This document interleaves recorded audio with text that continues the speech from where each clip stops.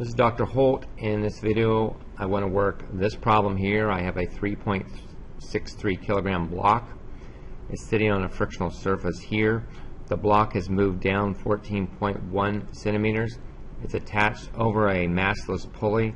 The spring constant here is 83 newtons per meter. And what we want to do, we want to find out what the coefficient of friction is going to be here once the block has moved the 14.1 centimeters. And I'm going to prove that this answer is correct here. Alright, when you're faced with a problem like that, first thing you want to do is recognize first it's going to be an energy type problem. And I usually like to establish where the axes are going to be, which is going to help me do the gravitational potential. So this will be my final position, so I will draw an object right through there, straight line, and the starting point will be somewhere into here. Now we will be using this distance right here as the height and calculating the changes in gravitational potential energy, and that value is going to be h. Now when you calculate h in this case, h is going to be the 14.1 times the sine of this angle. That will give me the distance here, and you can make yourself a triangle to do that. So I'm going to change it back to meters. Going to be dealing with meters, so that's going to be equal to 0.141 times the sine of 36.1. Alright, now I'd like to determine whether I want to take my gravitational potential from this line or this line. I'm going to take this line here, so I'm going to color that a different color for you. I'll just make that into red. And I'm going to be doing all my calculations there. And I usually like to call that my neutral axis in regards to the gravitational potential. Alright, I come down now, and I usually write out all my equations.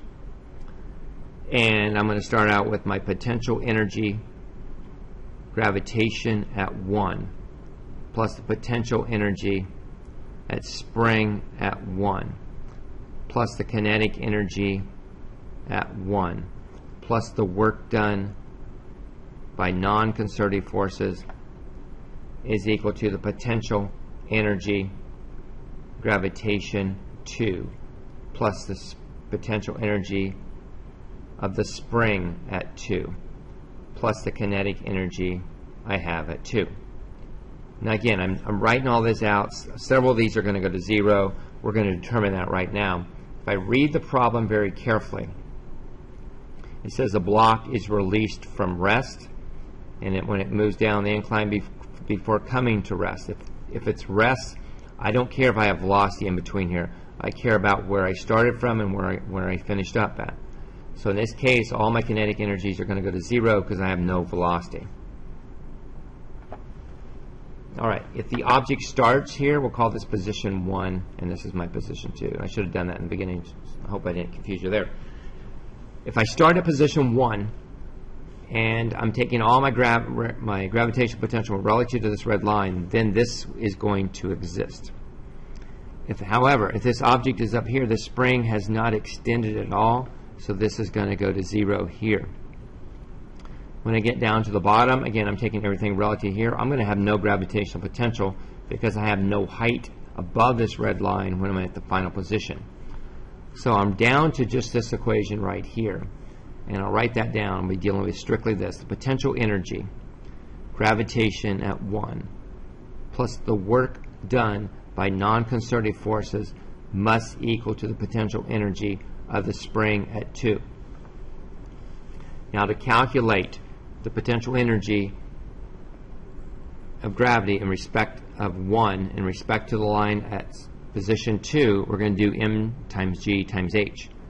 Now my mass is going to be given as 3.63 kilograms. So I'll put 3.63 kilograms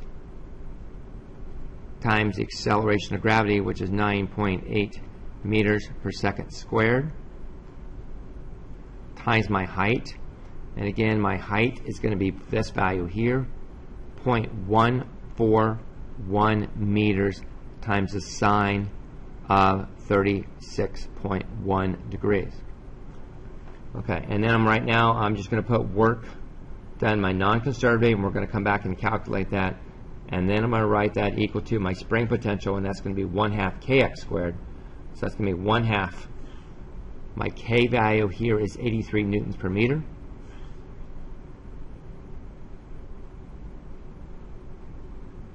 Okay, my deflection of the spring, if I'm moving this thing down 14.1 centimeters, this must be extended 14.1 centimeters. We'll put that in terms of meters. So 0.141 meters, and please make sure you square that because it's 1/2 kx squared. All right, now let's talk about the work done by non-conservative forces. To do that, you need to find your frictional force. Now, I'm going to draw a quick Freebody diagram of the 3.63 kilogram mass. And again, I typically do it somewhat different than some instructors do. I like to take my gravity first and break it into components. I just think it makes more sense before I add it to my Freebody diagram. So this will be my right angle here. This will be the force of gravity right here. So the force of gravity is going to equal to the mass of the object, which is 3.63 kilograms times 9.8 meters per second squared. That will give my units in newtons, and I'll use a calculator right now to do that, and that's going to give me a value of 35.574 newtons. Now the angle right here, this angle here, if you draw it exactly like I have here, if that angle is 36.1, this angle here will be 36.1. And again, you can do a little bit of geometry and prove that very quickly. So I'm looking for this value here. That value there is going to equal to 35.574 newtons times the cosine of 36.1 degrees. And that's going to give me a value of 28.743 newtons. Alright, so now I'm going to do a Freebody diagram. And again, you can calculate this one. You don't need this because all I need to do, I'm looking for the work done by non-conservative. So when I draw my Freebody diagram, I will have force of gravity coming down this way. I will have my normal going back up this way. I will have a frictional force going back this way. And I will have some type of force going back this way. So now we know this is the force of gravity that is normal, and that's going to get equal to, again, 28.743 newtons. This is going to be my normal force. This is the force the surface is pushing up on the block, and that's also going to be equal to 28.743 newtons. And the reason being because I know this object is not going to accelerate, so forces must be balanced in this case. Okay, what I'm looking for is this guy right here. This is the force of kinetic friction. And that value is going to equal to 28.743 newtons times the coefficient of kinetic friction. Alright, so if I know this value, and I know this object is going to slide along a frictional surface of 14.1 centimeters, then so to calculate the work done by non-conservative force, the work done by non-conservative force, and now since this is going this way and I'm moving 0.141 meters, it's going to be negative 28.743 mu of k times 0.141 meters. I'll put, again, that would be newtons right here. Meters, sorry. Let me change it. Sorry, that's confusing you. It's 0.141 meters. All right, when I take that value of 28.743 times 0.141, I'm going to get work done of negative 4.053 times, and that would be joules. Let me do this. Joules times mu of k. So now we're going to go back up to the equation right here, and we're going to take out work done by non-conservative force. We're going to minus that, we're going to bring that value back in of 4.053 joules mu of K. All right, I'm going to grab that, and we're going to solve this problem right here.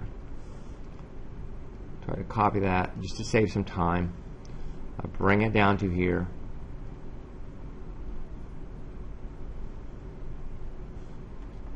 And now all we have to do is solve for this value right here.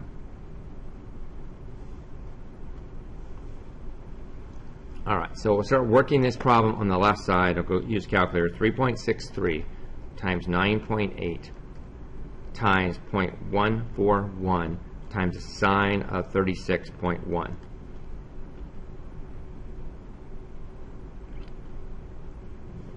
Just verify that one more time here. 0.141 times the sine of 36.1 times 3.63 times 9.8. Okay, and that's going to give me a value over here of 2.9553 joules. And then I'm going to have minus this of 4.053 mu of K. Again, that's going to be in joules, is equal to, and we'll do the other side real quick, 0.5 times 83 times 0.141 squared.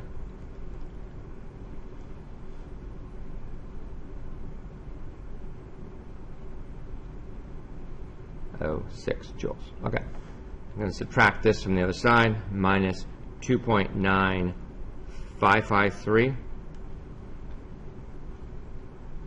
So now I'm down to here, minus 4.053. I'm going to just drop the units just for a second, is equal to negative 2.130.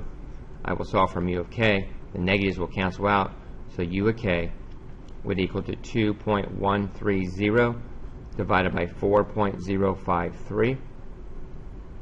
Do that. And I get a value here of mu of K is going to equal to 0.5256 roughly. And just to verify that is true, 0.5256, and that basically matches that number there. Alright, hope that video was useful.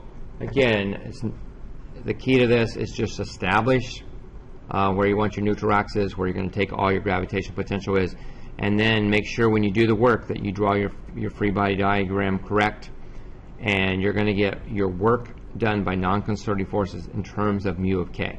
Alright, best of luck.